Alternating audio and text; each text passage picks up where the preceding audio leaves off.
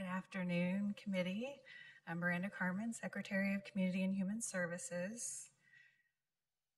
The budget that I'm presenting it's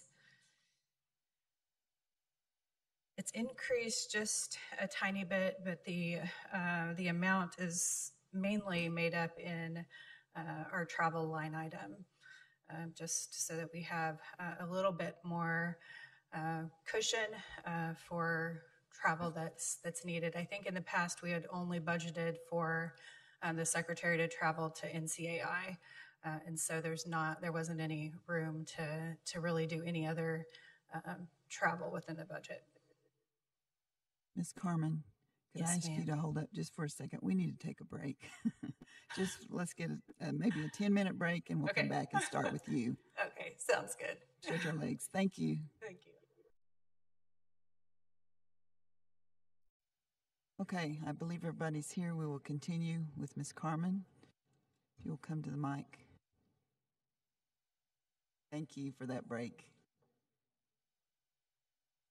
Good afternoon. I'm Miranda Carmen, Secretary of Community and Human Services. The first budget, I think, is for gaming, and that's the SRO, Southern Regional Office budget.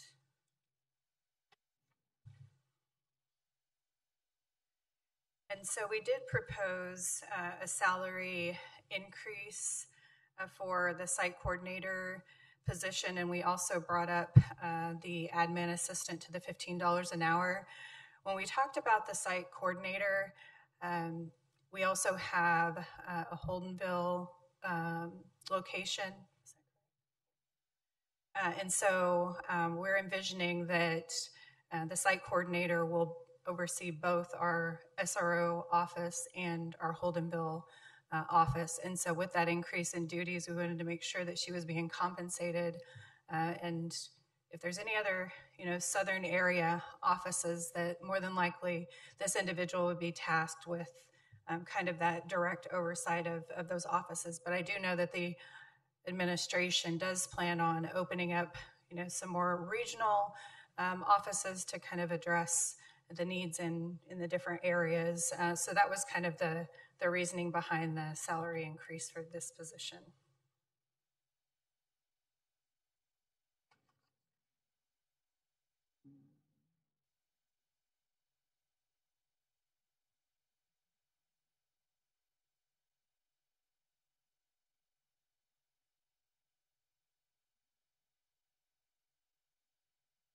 Are there any questions for Ms. Carmen on this budget? Or from the committee? Are there any questions from council in attendance or online? Okay, well, if not, we will move on to your budget for administration and indirect. Okay.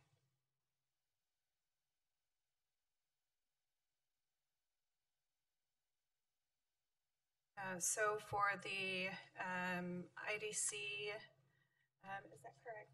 IDC, yeah. So for the IDC budget, there was a small increase. As I mentioned before, in the travel line item, we did not increase salaries at all in this budget. So the main increase was for the travel because, like I said before, it was mainly to cover NCAI and then for us to travel to any of the intertribals that happen quarterly.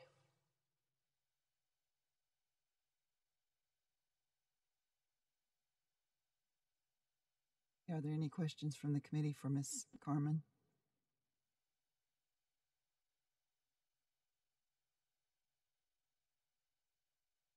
You just have these two. Yes, ma'am. I need to make a statement. A while ago, I made a statement, and I'd like to apologize to Ms. Davis regarding one of her employees. She probably didn't know about this because it was your program that we struck a position from, and that employee is working for you. But she kind of gets in both programs, I feel like, because I hear some things. She is located in the CFSA office. You know who I'm referring to. I am assuming that it's the deputy secretary that's listed on my budget. And the one that we struck some deputy positions. But you recreated one? The same position that was when I came on left it there. Hasn't been removed. Is that your doing? This position was created prior to me coming on board. You kept that position after we struck it from the budget. Were you here at that time? For last year's budget? Yes, I was. So you know it was struck from the budget? I know that there was a recommendation, yes, for that position to be eliminated. Okay, thank you. Are there any questions for Ms. Carmen? Hearing none, I need a motion. I will accept a recommendation from the committee. Make a motion to approve the Secretary of Community and Human Services as presented. We have a motion on the floor from Representative Huft. Is there a second?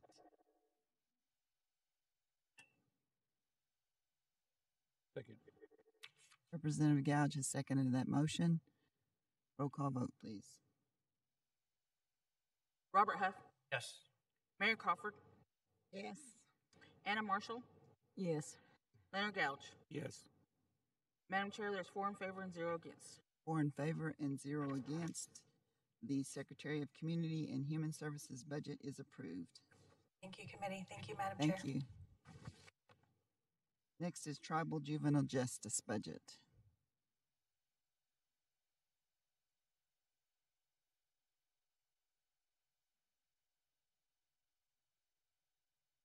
Good afternoon. My name is Amanda Swope. I'm the Director of Tribal Juvenile Justice. What was your last name again? I'm sorry. Swope, S-W-O-P-E. Thank you. Thank you.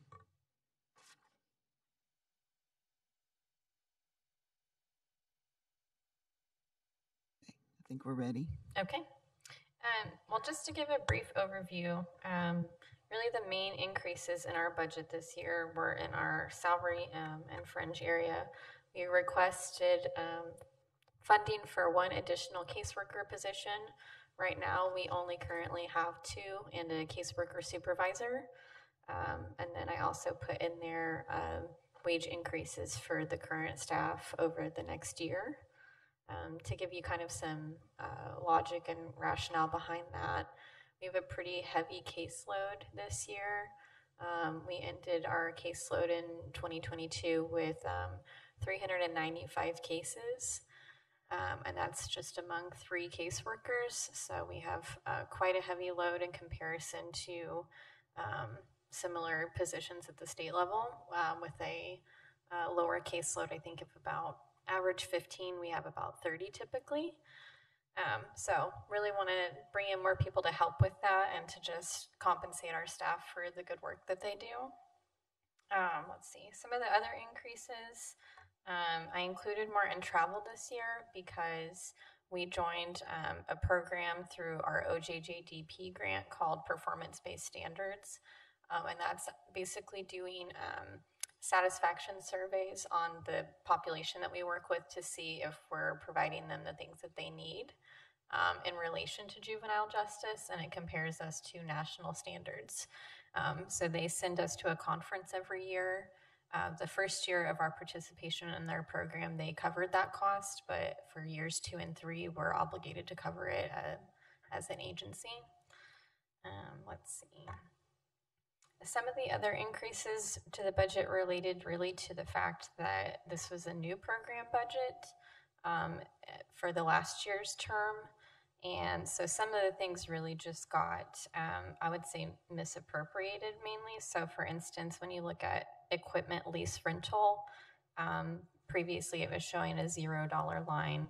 And this year I requested $6,000 because the prior year we had actually just put that in equipment, not knowing that equipment and equipment lease rental are broken out even further.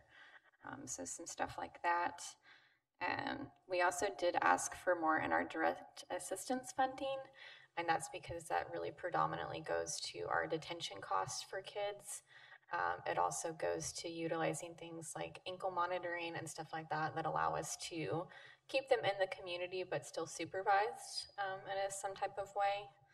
And then some of the other increases, like in communications and supplies, related to a grant that we received. We received a grant from OJJDP at the end of last year that is allowing us to hire for a juvenile-specific light horse investigator. So they'll be helping with the response to alleviate that burden from light horse whenever kids are needing to have a guardian tracked down or be taken to a hospital for evaluation or things like that, just so the regular patrolmen can kind of get back to their main duties. And then also helping with some of the investigative portions related to our cases, because currently we really just work with the investigators that are assigned adult cases or ICW cases. We don't have a juvenile specific one for juvenile justice. And so getting their office equipment, their cell phone, their items that they need is some of the increases for the supply cost and communications cost and things like that as well.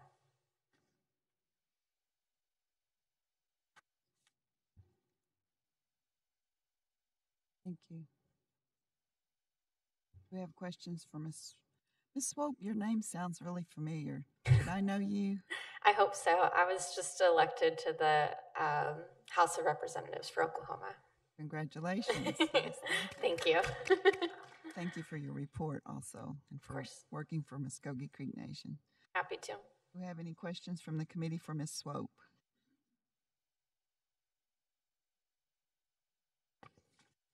Any questions from council online? Hearing none, I will entertain a motion. So move. We have a motion on the floor from Representative Marshall and a second from Representative Crawford. Roll call vote, please. Anna Marshall, Yes. Leonard Gouge, Yes. Robert Huff, Yes. Mary Crawford. Yes. Madam Chair, you got 4 in favor and 0 against. 4 in favor and 0 against. Your budget is approved, Ms. Swope. Thank Ditto. you. Thank you. Ditto. Okay, next is CHR Tribal.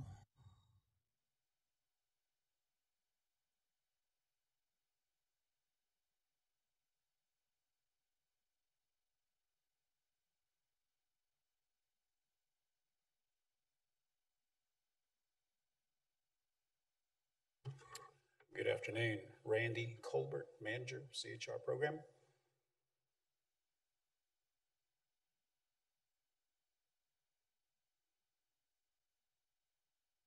Hey, you want to explain about your budget? All right. Just going through here, we have an increase in our salary due to the aforementioned $15 an hour. We have several of our staff that were only in the $13.63 range or hourly range, and it also accounts for 2 new positions. We currently transport an average of 563 transports a month, and so we are desperately understaffed. Currently, we are down 3 due to health concerns of some of our employees. You'll also notice on the GSA, the other line items, our vehicle lease was increased from $200,000 to $250,000.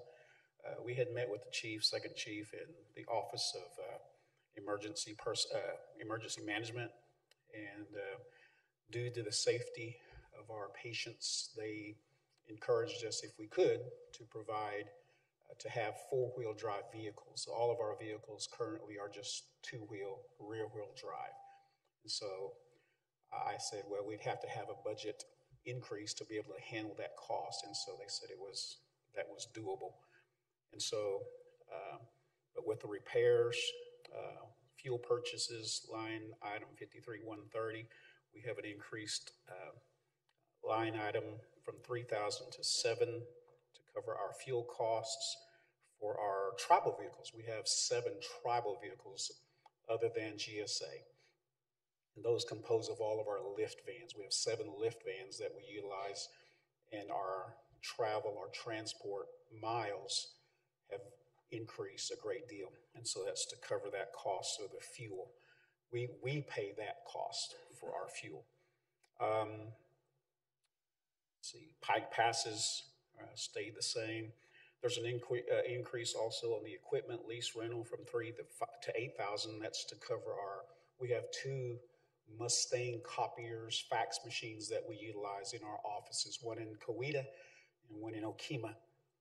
And that's to cover that cost of that.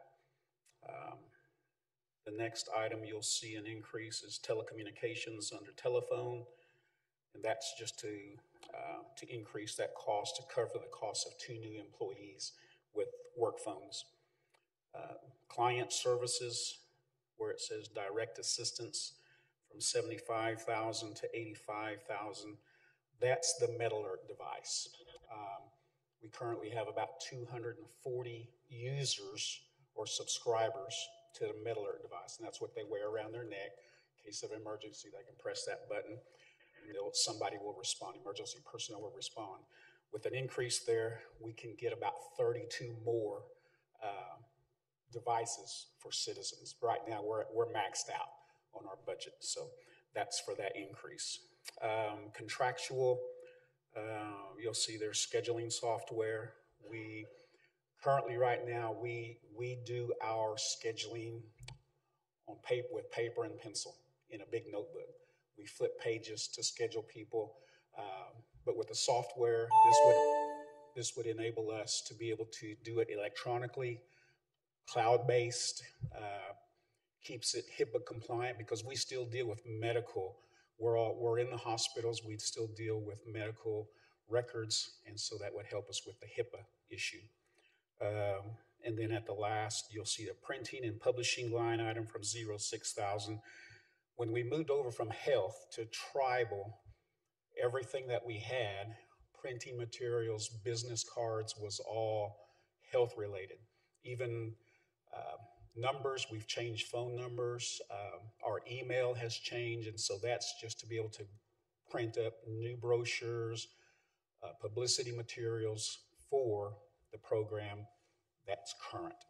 And so that's the bulk of our budget increases. Any questions for you? Thank you, Mr. Colbert. Are there questions from the committee for Mr. Colbert, please?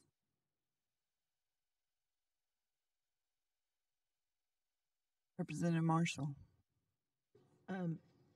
Mr. Colbert, Yes. on your CHR generalist, are they assigned to specific geographical areas, or is it just on a on-call basis? Yes, we have generalists in each county of our nation, and they start, like we have McIntosh County, they start at the clinic there in Eufaula. We have a Creek County bunch, Okemah bunch. We have one that starts in Holdenville, but they're all in their respective, where they live close to, but they have a starting point where they have to go and call in and to start their day. Mm-hmm.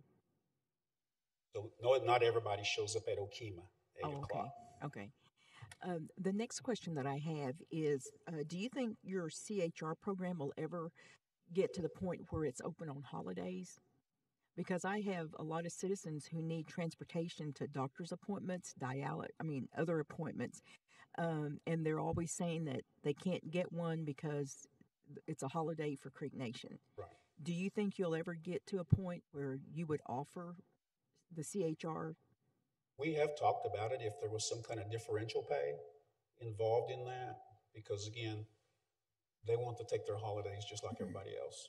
Mm-hmm. But whenever we do have a holiday closure, they are required to sign saying they know we're closed. And also when we do their assessment, they have to provide an emergency transport other than us. It's either them or a family member, because the same goes with the dialysis center. they have to have an emergency transporter if we can't make it. And so that's some of the things that we go through. But again, they do sign that, and they have to indicate how they're going to go to their treatment, or if they're going to go, or if they're going to take on their food or fluid intake and wait till the next treatment. Because again, one of the times that's why we had that discussion about going to four-wheel drive, because we had, during that snowstorm a couple of years ago, we had some that missed a whole week because we couldn't travel. And so we met with the chief, second chief, and emergency management, and they suggested we go to four-wheel drive if possible, because again, we don't want to put their lives in danger if we have to travel in that kind of weather.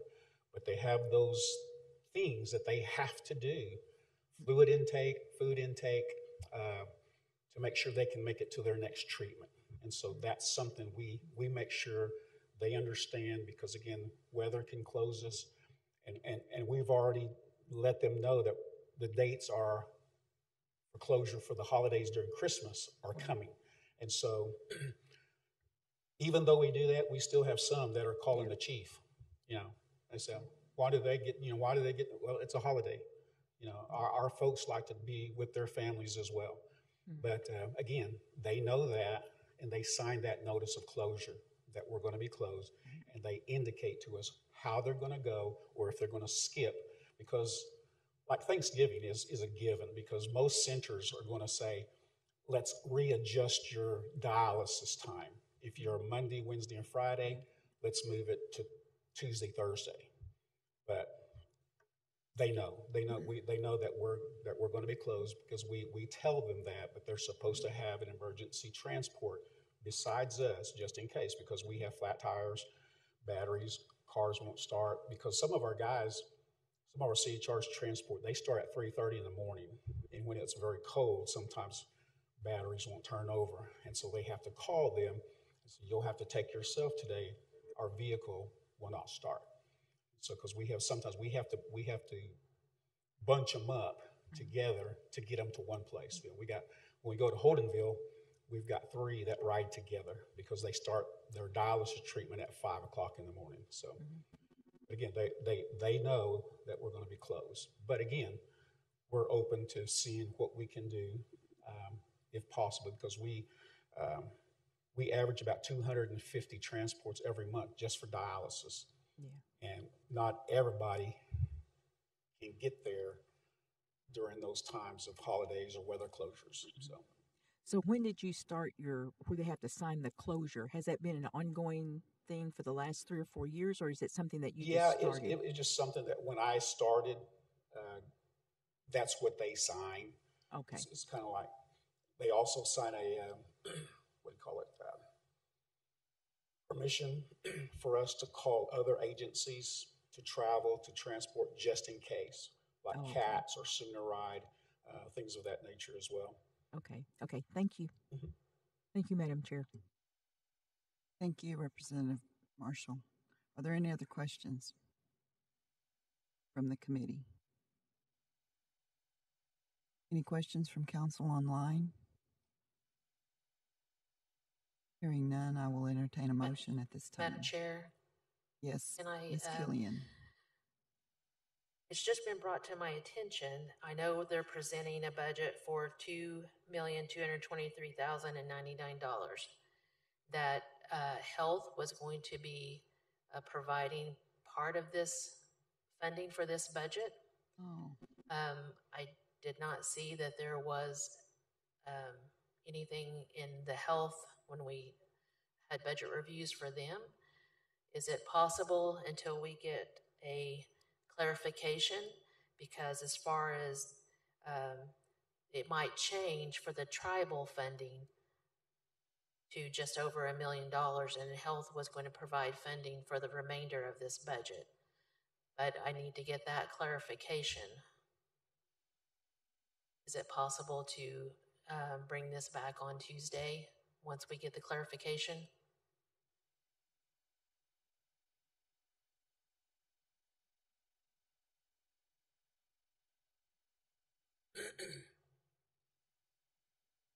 Okay, we'll add it to Tuesday, and we'll do the first thing. You'll be there, so you won't have to wait all day to get yours acted on. Next Tuesday. Tuesday. Yes, I was going to make that announcement. Tomorrow's budget hearing has been moved to Tuesday. So it'll start at 1 o'clock Tuesday, but yours will be first. So it'll be 1 o'clock. You need to be here.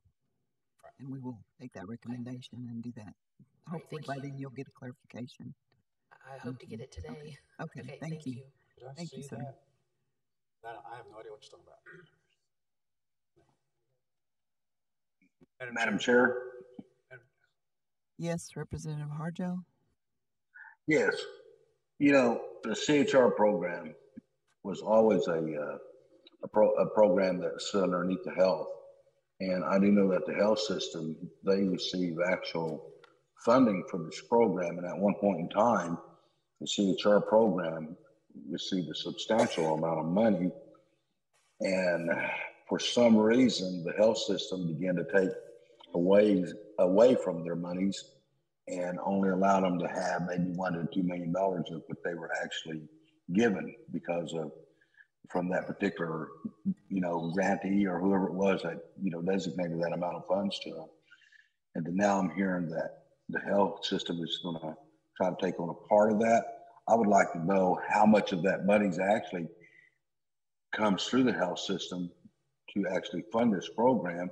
It might be that the health system itself may be able to go ahead and just fund the whole program without even having their tribe have to do it, because that's where that money starts at, is on the health side. Maybe that's something too big to look at right now in order for us to approve budgets, but that's just what I'm wondering, because there again, internally, the health system was taken away from their monies. And now, unfortunately, it's also dwindled this program down to being nothing more than a transit type of program. And that's something we already have. And when they used to do so much more. And so now, CHR, which means, community health representatives, that's not necessarily what they are. They're more of a transit program. And so I think maybe even looking at the definition of all those things, and if the health system still has all that money they're getting for them, well, then the probability of them being able to support them fully may still be there. So that's all I have to say. Thank you. Thank you, Representative Harjo. Ms. Killian is going to check to clarify the other question that we had, and maybe she can talk with them about this issue at the same time. Yes, I can ask that question. Okay. And then we can get both answered Tuesday at 1 o'clock. Thank you, sir. Thank you, Mr. Colbert. We appreciate you. Okay. That's all that's on our agenda, but we have one more budget to act on. It is the CFSA budget from under Community and Human Services.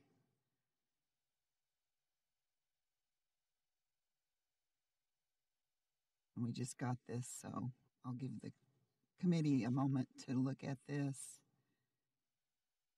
And I believe, is Ms. Davis? Okay, Ms. Davis is going to act on this or talk about this.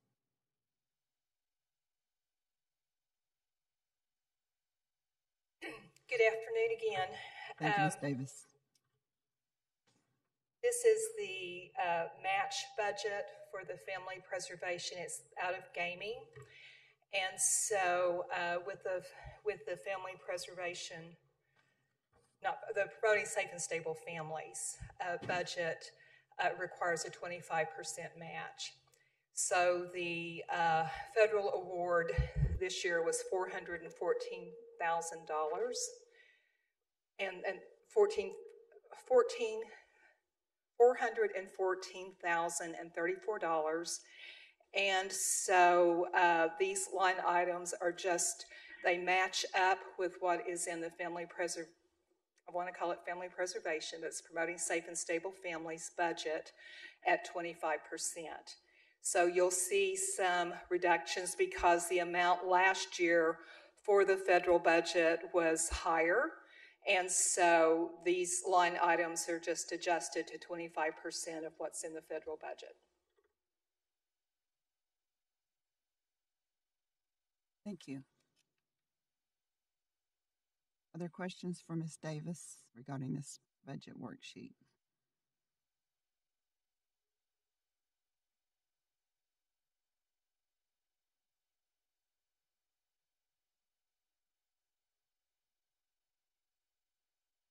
Any questions from council online? Ms. Davis, I have a question for clarification. Yes. Your name is Elizabeth, but you go by Ann. It's Elizabeth Ann Davis, and I go by Ann. Okay, Yes. because it's Elizabeth on this form. Okay, thank you. Yes. Are there any other questions?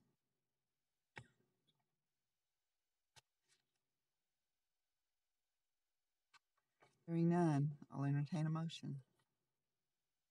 I'll move. We have a motion to approve from Representative Huff. Is there a second?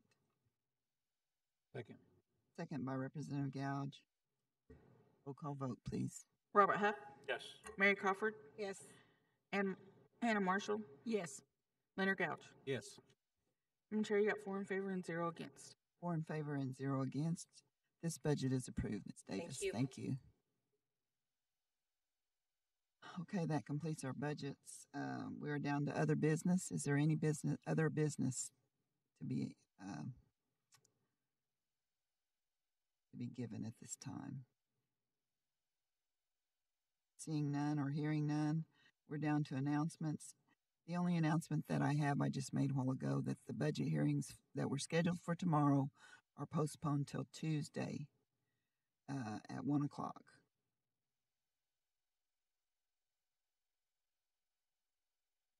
And we're down to the adjournment. Are there any other announcements from anyone from the committee?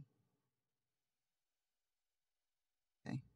Hearing none, we're down to adjournment and benediction, and I will ask Representative Gouge to do our benediction.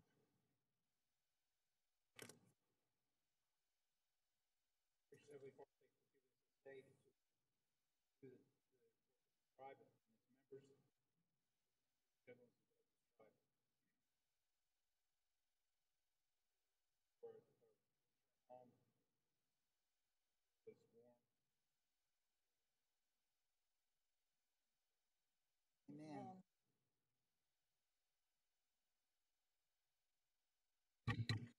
We are adjourned at 4:26 p.m. Thank you and have a good evening.